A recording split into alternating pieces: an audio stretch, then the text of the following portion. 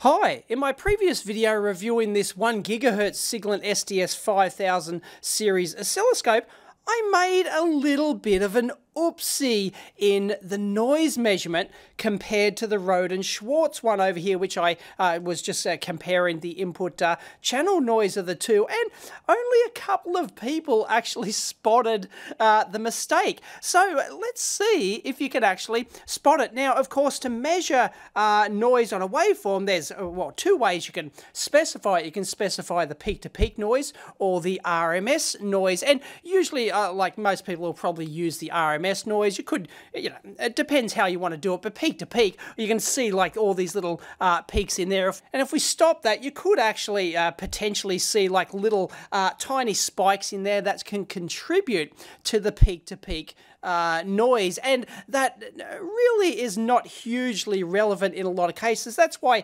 often the RMS noise is a better measure when you're comparing like two different oscilloscopes in this particular case. And of course the RMS value, we've got the statistics here, I'll run that again. The mean value of our RMS is about 94, 93 microvolts. So you would say that this Siglent scope has an input noise of, on this particular range, on the 1 millivolt range, with 2 meg of memory at 1 microsecond per division, with the bandwidth, which is actually 200 megahertz. It's not 1 gigahertz, because on the lower 1 millivolt per division of 500 microvolts per division range, you don't get the full bandwidth out of it. It's a bit of a trap for young players. You only get a more limited bandwidth on this Siglent scope anyway. So 200 megahertz bandwidth, all those settings, about 94 microvolts, whereas the Rohde & Schwarz over here, if we go over and have a look, the same settings. I've got 1 millivolt per division, I've got 1 microsecond per division, I've got 2.5 gig samples, so roughly the same amount of memory, but our RMS noise is mean is about 323 microvolts. So you might think this Rohde & Schwarz is much worse than the Siglent. Well, the Siglent's much better than Rohde & Schwarz, but that's not the case. I've made an oopsie here, and this is what happens when Dave doesn't engage his brain when he's shooting videos, and it could easily happen. And I knew this, but I goofed it in the video. So let's look at it. So pause the video now and see if you can figure out why the Rohde & Schwarz RMS noise is much higher than the Siglent. It's an important and subtle point that makes a huge difference. All right, did you guess it? Did you get it? Did you get it? Well, I'll tell you all about it. And look in here, you'll see that you can see C1, it means channel 1, that is right in the center there, and that would be our ground point. And you can see that there's a slight little DC offset there.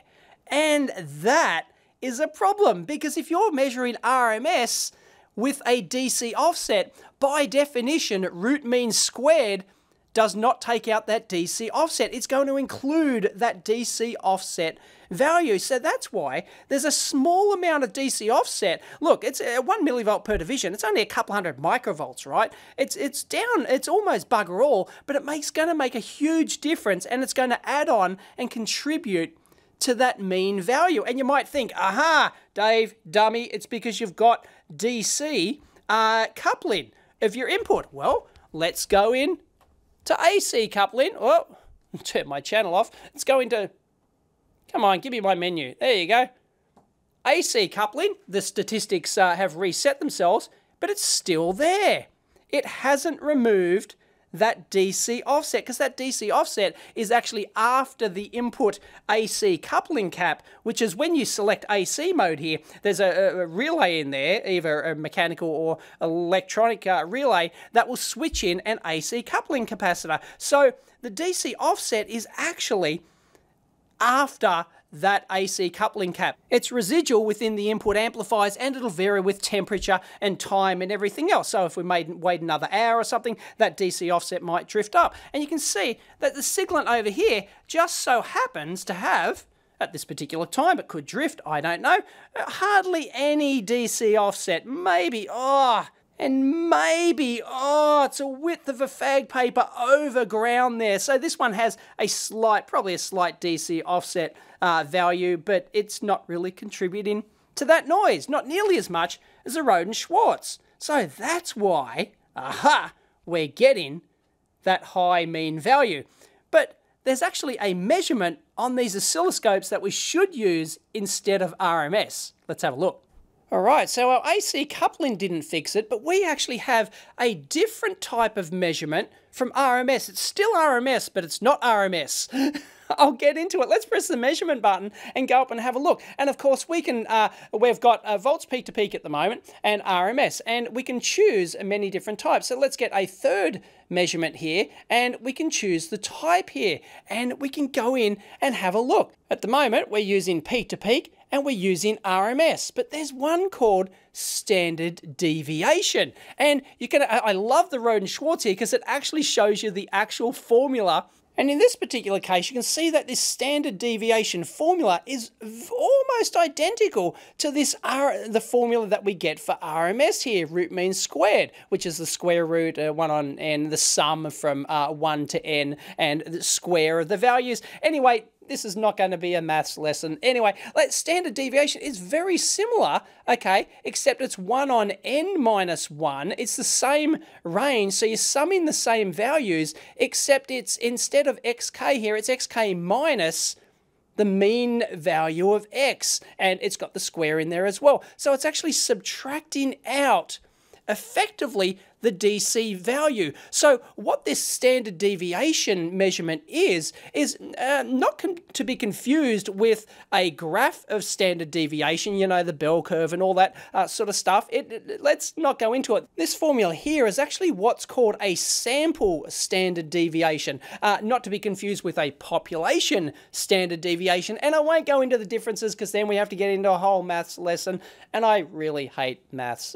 Anyway, this standard deviation is also called AC RMS. So it's exactly the same as the RMS, but instead of including DC values, it actually simply removes any, you can think of it as removing the DC offset or having an AC coupled RMS value, but instead of physically decoupling with an AC capacitor in here, it does it in the formula. It does it in the software. It removes that DC value. So if we select our standard deviation, bingo, we're gonna, well, let's reset our stats. There we go.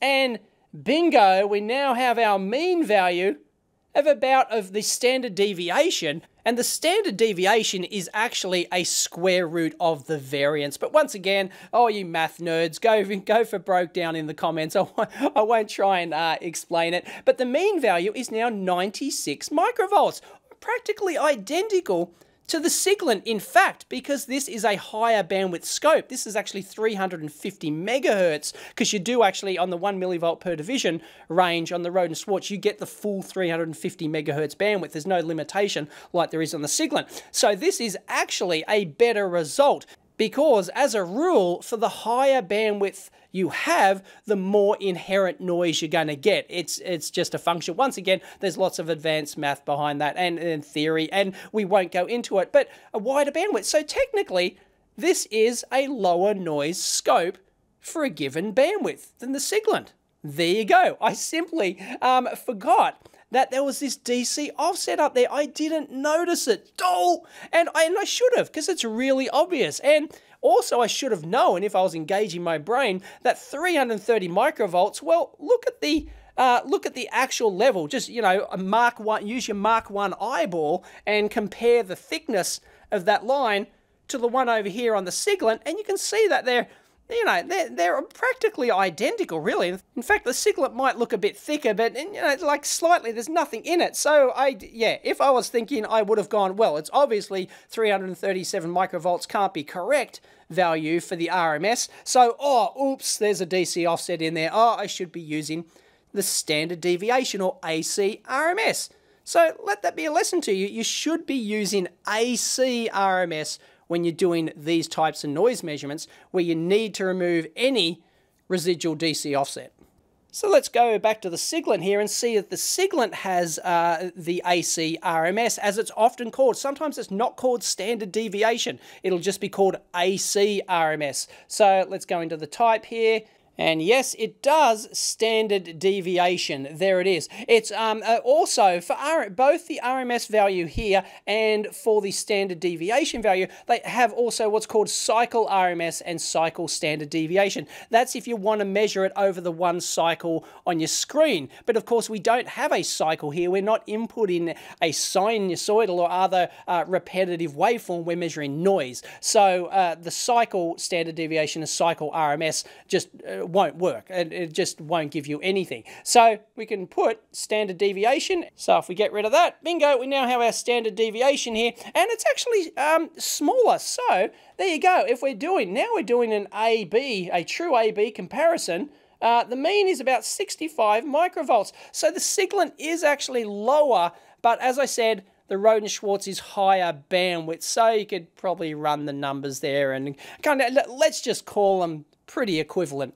in terms of noise floor. But if you really wanted to do it properly, well, let's go into our channel menu here and we can set the bandwidth on both of them to 20 meg. Okay, so now I've got 20 megahertz bandwidth, and you can see that it's much lower noise. The mean is now 38 microvolts on the Siglent, and then the Rohde-Schwarz, what do we got? 44 microvolts. There you go. So actually, the Rohde-Schwarz is a bit higher noise for the fixed 20 megahertz bandwidth there. And curiously, of course, you've got the standard deviation of the standard deviation there. That's confusing, and we won't go into the details anyway. But just remember, the standard deviation you'll find in the measurement menu like this. So you press measurement and bingo, and you can go into the type, and the type of measurement, that thing, if it says standard deviation on your particular scope, just remember it's AC RMS. That's the best way to remember it,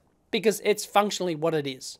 So the best way to think of that is the standard deviation is basically the spread in the numbers of the AC RMS value, if that makes sense. Maybe, you know, if you've got a better way to explain it, leave it in the comments down below, please. Okay, so a better example of this is if we actually put in a real signal. In this case, I've got a 1 megahertz sine wave here. I'm on 1 volt peak to peak, and I'm actually feeding in from my generator up here. You can see on my generator there, 2 volts RMS, and we've got a 2 volt DC offset. So let's just reset the statistics there. I can talk. Hardly. So you can see our ground point over here is actually shifted up. We're 1 volts per division, so 1 volt, 2 volts. You can see there's a 2 volt DC offset here. The waveform has been shifted up that DC by a 2 volts DC there. And if you have a look at the RMS value here, then let's reset our statistics to make sure I've got it right. And look at the mean value. It's 2.81 volts RMS. So of course we know we're only feeding in 2 volts RMS from our signal generator. It's giving us an error. Well, in this particular case, it's not an error because we've chosen the RMS measurement, which by definition of RMS includes the DC component. But you can see if we choose our standard deviation measurement, which is, as I said, AC RMS, it removes that DC offset there without having to AC couple. Remember, we're still DC coupled on our input, so we're seeing our offset like that, but we're effectively AC coupling this signal in software, so it gives us almost precisely our 2 volts RMS there, 1.98 volts.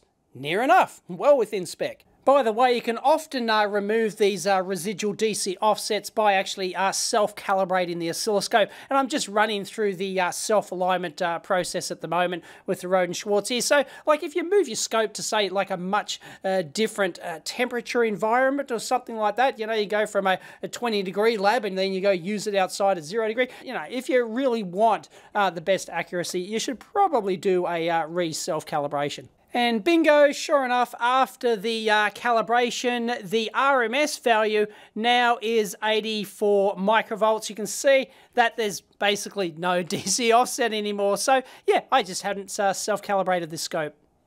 Self-calibrate yours, it's worth it. And if we actually compare this to our multimeter here, and we're on regular AC mode, I've had to reduce the frequency down to 1 kilohertz for the bandwidth of the meter here, but you can see that we're at precisely 2 volts RMS, because the AC on your multimeter actually physically does AC coupling. So it removes that DC offset and you only get that standard. Effectively, it's doing that standard deviation measurement. And if you want to include like a RMS measurement, that's not true RMS. That's actually what's called AC plus DC mode. So DC plus AC, if you do that, bingo, 2.8. So you can see it's identical, 2.8 there and the standard deviation. And let's go back. If we actually go to DC, it'll be 2 volts like that, because that is the DC offset. It's measuring the DC offset. So there you go. That's just a comparison with the multimeter.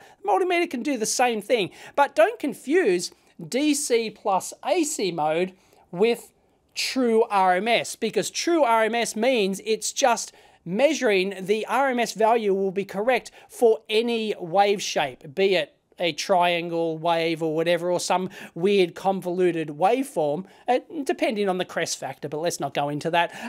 True RMS means it's valid for, the RMS values are valid for any wave shape, any waveform shape, not just sinusoidal. But you want DC plus AC if you want to include that DC offset. So which one is more relevant? The RMS that includes the DC value, DC plus AC, or your AC RMS value? Well, it depends on your particular application. There's no right or wrong. They're both valid. It just depends on what your application is, really. So there you go. That's a bit of a little trap for young players, and it's important to realize the difference between AC RMS and RMS. So have a play around with your scope. Let us know what your particular scope is, because as I said, it may not be called standard deviation. It could be called AC RMS, and usually and often they won't call like say DC RMS, they'll just call it RMS, because by definition of the formula it's going to include DC. But standard deviation could be called AC RMS on your particular scope, or let us know if your scope doesn't